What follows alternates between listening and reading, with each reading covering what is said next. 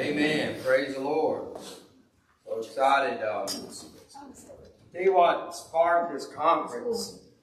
We had some questions from Teen Challenge and also from City of Life. I mean, you literally had women walking around talking to demons. I mean, so they reached out to us, and we started meeting with some of the ladies and taking them through deliverance. But you know, it really don't work that way. That's not how it goes. Yes, I can rattle a demon up. Yes, I can cast a demon out. But my experience in the last year, this is a process that belongs to the responsibility of the pastor. Now, the issue is you know, probably only 5% of the people out there behind pulpits actually preach biblical deliverance. And if they would back up and understand that where all of that stuff come from, you know, number one, the cessation doctrine, which I don't really know how they apply that to deliverance, but they say that. And then they say only the apostles. We are a fivefold ministry church, so we still believe in the apostle. We still believe in the prophet. We believe in the prophetic, the difference in the two. You know, so as they reached out, I'm like, look, I can't go to Teen Child. I can't have church here 9 times a week. Yeah, 9 times a week.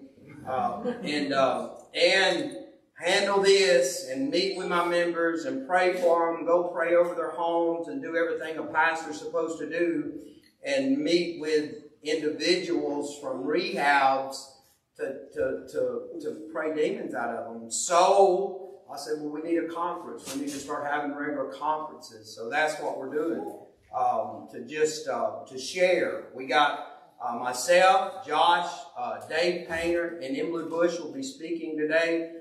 We got 5 testimonies. Marilyn, Paige, Jackson, Reese, Malik, and Madison Hand. They'll all be sharing their testimonies from different areas. Number one, I felt the Lord put these.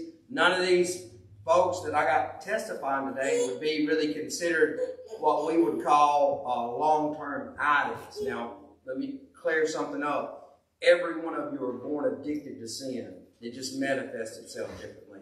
Whether it's donuts, gossip, bitterness, jealousy, envy, you're addicted to sin. And every one of us need deliverance.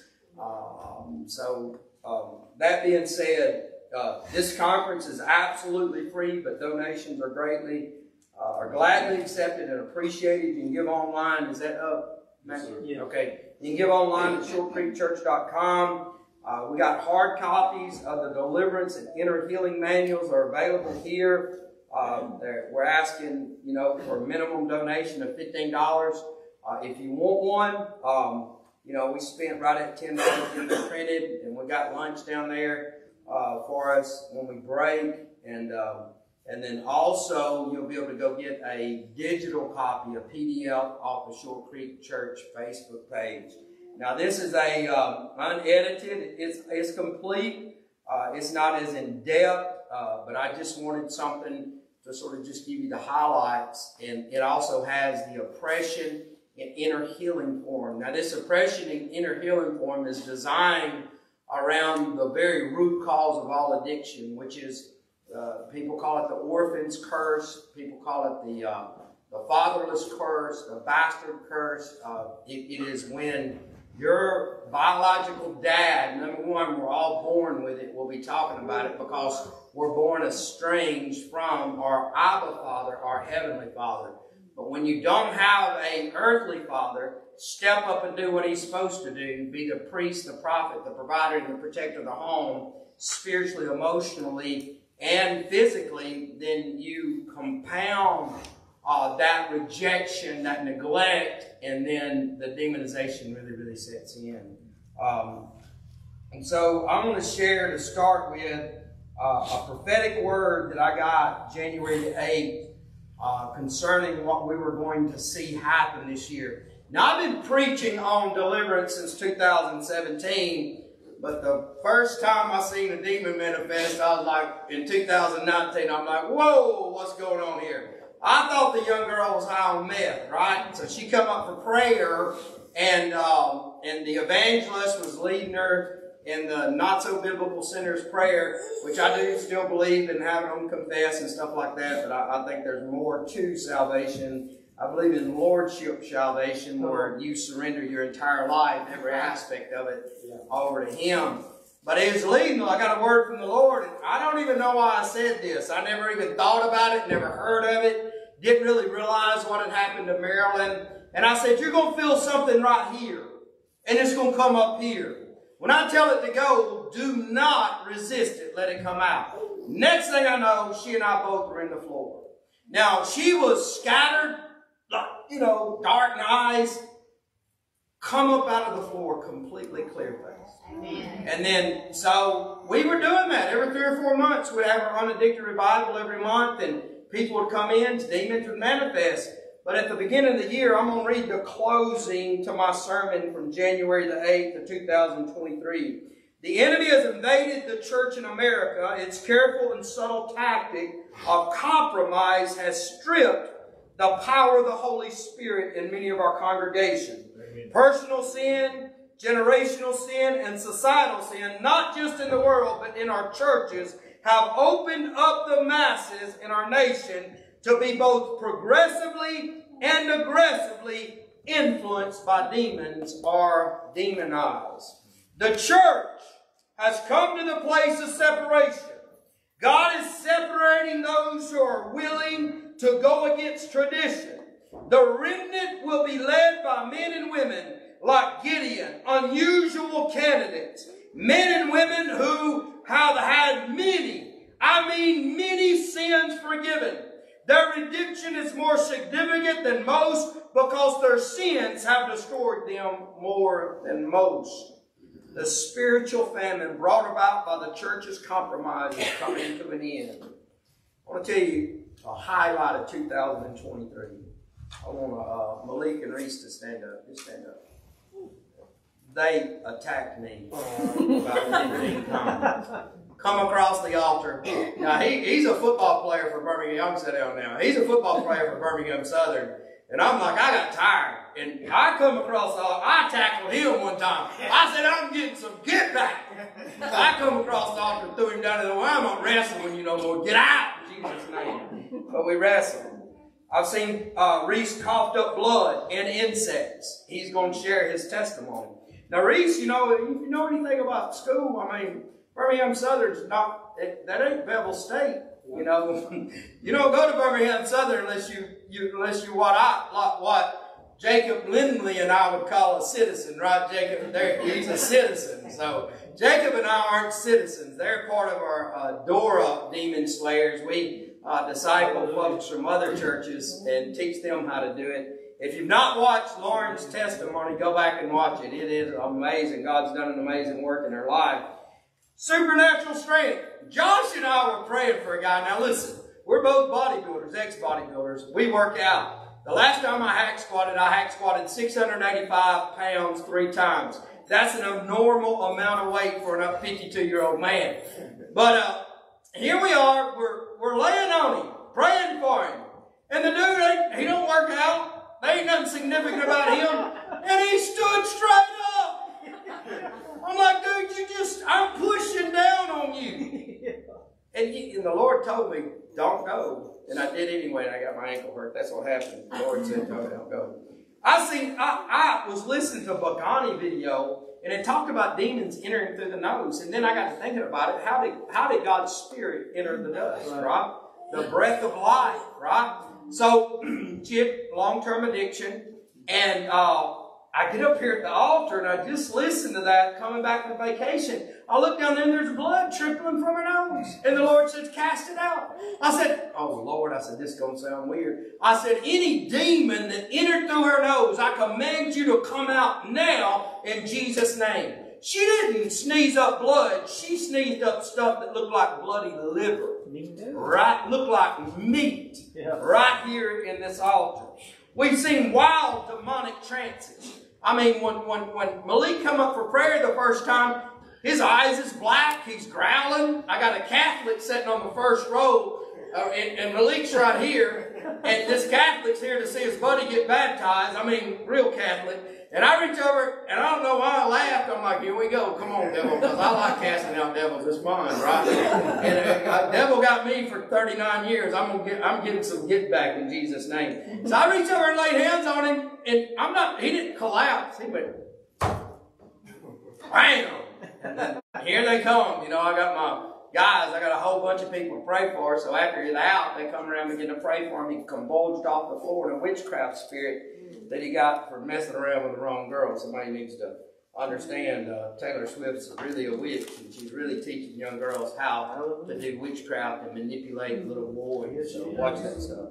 I've had demons talk to us. I've seen demonic tongues. I've had people throw up as we lay hands on them. Instantly projectile vomit. No prayer. Just come up and lay hands on them like, and they're looking like, I'm so sorry. I'm like, it's cool. Don't worry about it, man. Don't worry about it.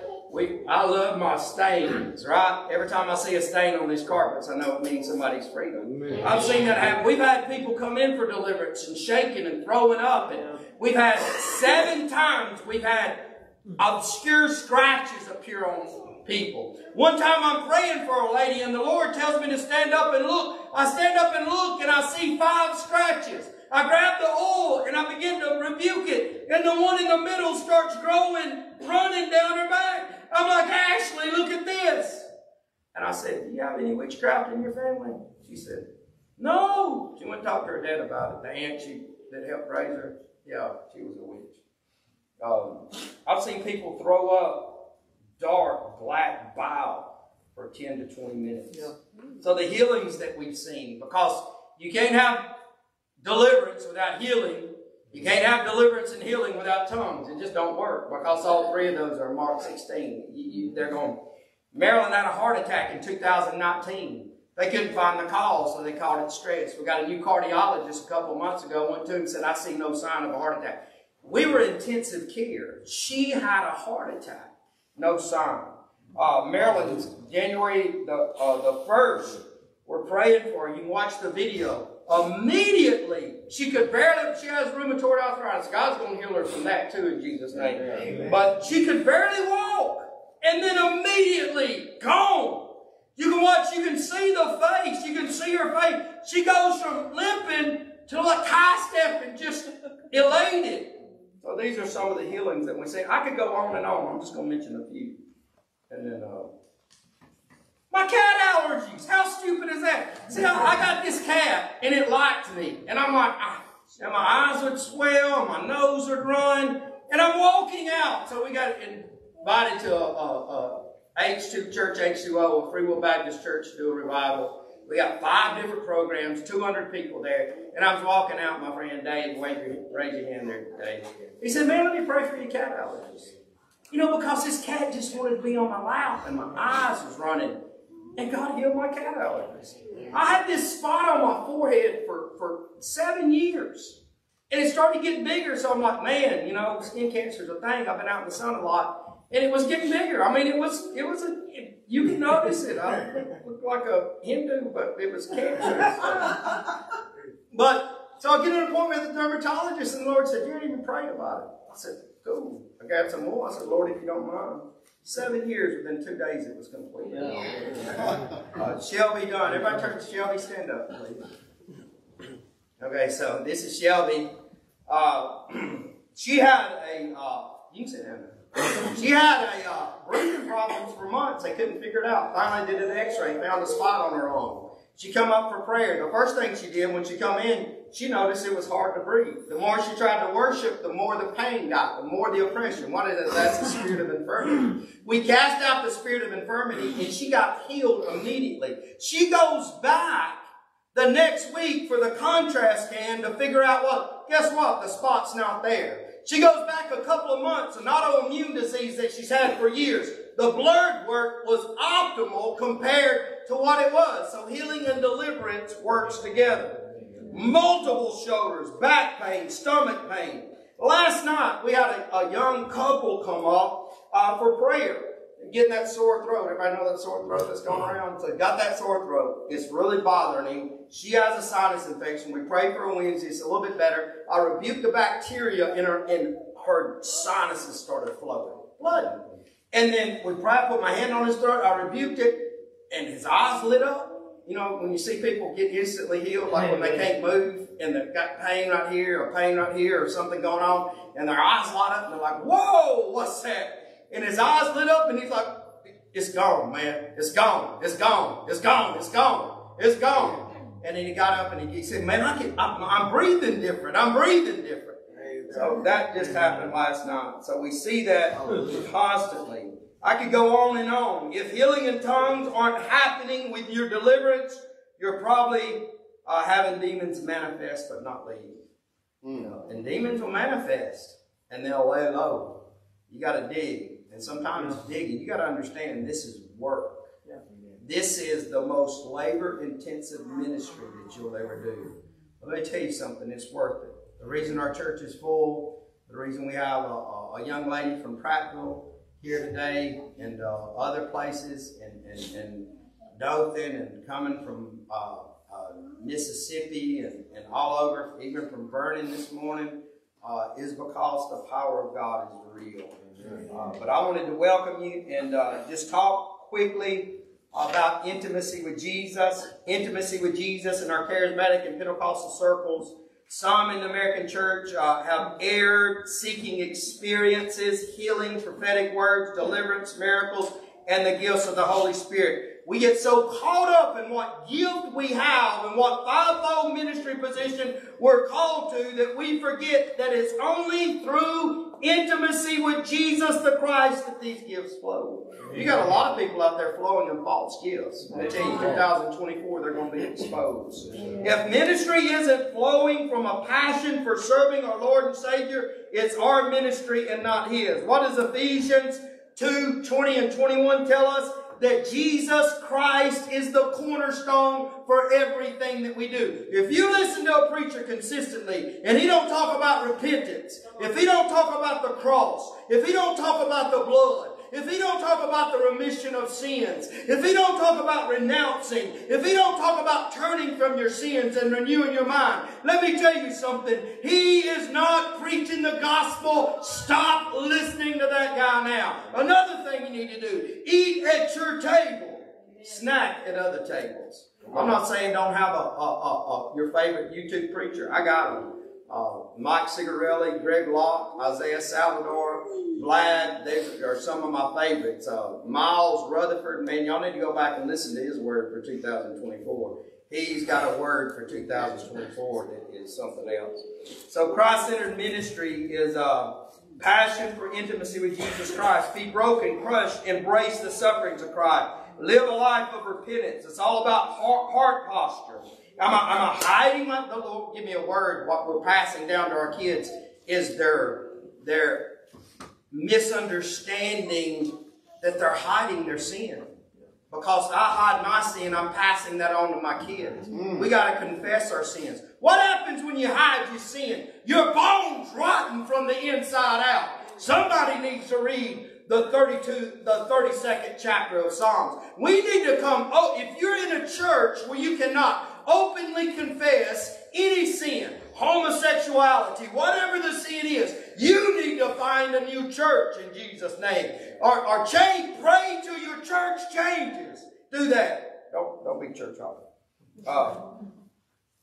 Forgive others often and quickly. Listen, if you can't pray for that person every day, if you can't pray for God to bless them from a sincere heart, the person that hurts you the most needs to be at the top of your prayer list for the rest of your life. If you can't do that, you have to forgive them. Serve.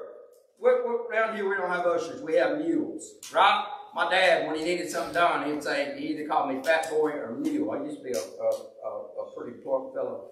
But until I got to prison, I realized I was also addicted to honey buns. So, and them little chocolate waxy donuts, I could put them down. Laters, French fries, and all kinds of stuff. So.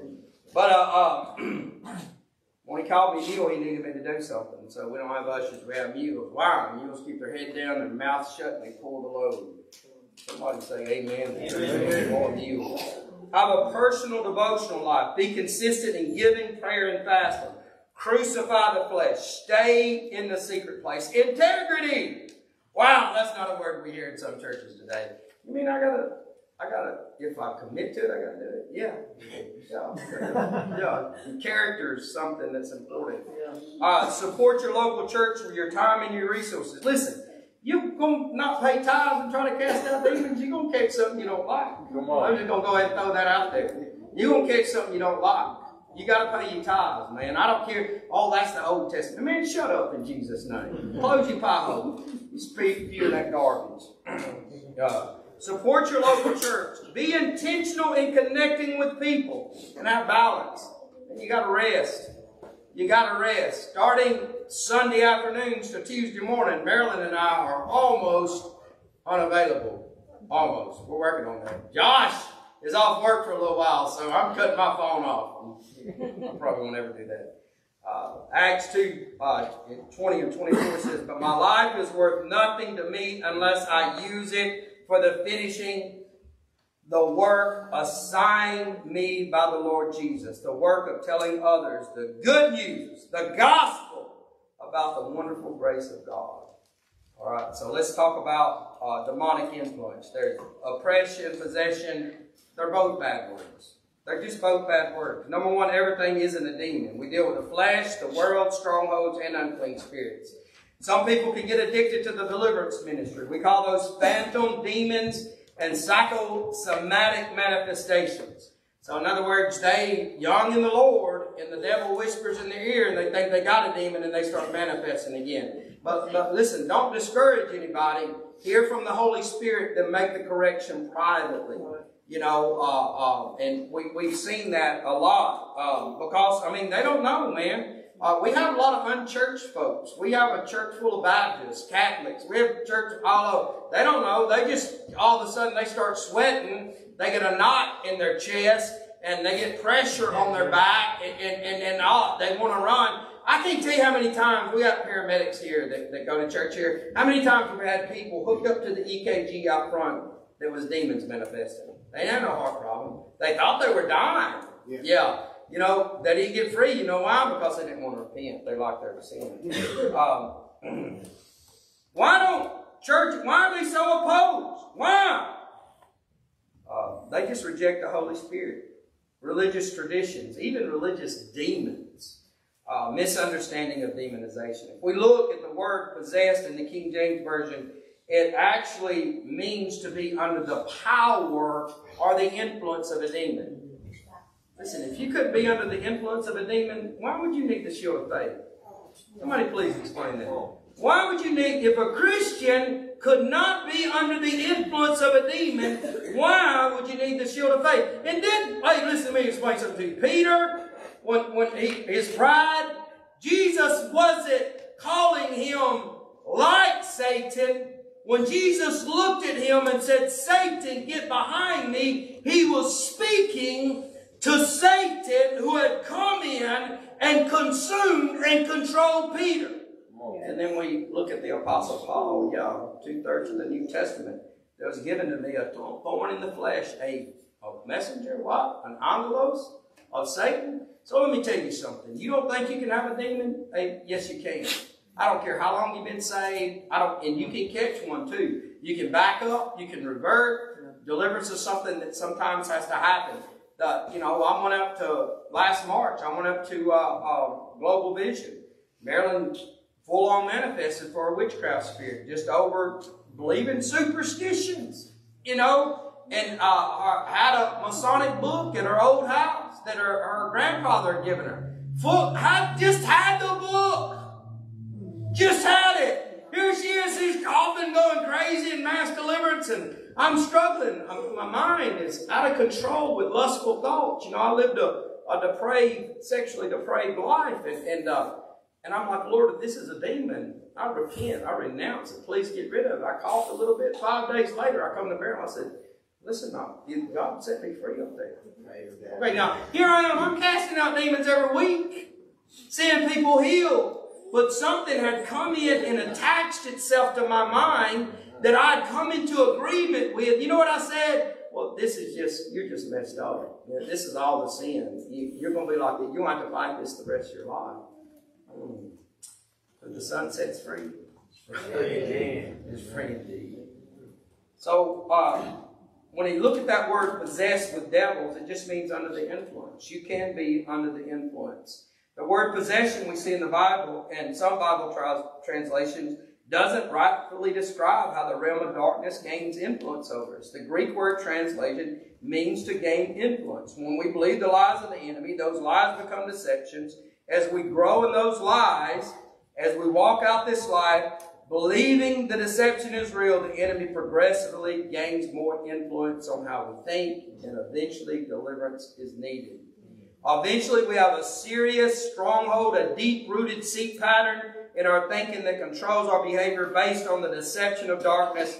After the stronghold of deception grows in strength, demons move in. At this point, it's almost impossible to determine your thoughts from those of the demons. And action must be taken if that person is going to find freedom in Christ. Amen.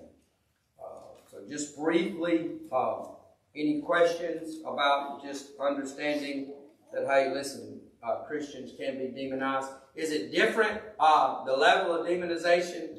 You know, we had a young man that come not too long ago, he thought he was saved. He wasn't saved. It took about 7 of us to hold him down as the demon was trying to get him to run out the back door here. He thought he was, you know. He's saved now. Amen. Yeah. And I said, we prayed for her, and controlling spirit come off her. She said, "Will you pray for Quan?" I reached over there and laid my hands on him, he had the baby, and all of a sudden, there he goes. Sitting right about where he is, stood straight up, fell flat on his face, coughing, throwing up. And downstairs, he's sitting there and he's just crying. And I didn't know. I had no idea. The sweetest, most humble, most genuine, and showed out at Soul Food Night last night too. And chicken and love. Anybody got any questions before we go to the next speaker? So when somebody asks, somebody who's not familiar with deliverance, like, are the demons inside of them? Because, demonic oppression versus inside of their house. I know some Christians don't believe you can be oppressed by a demon from the outside, but they can't live on the inside because the Holy Spirit is in there.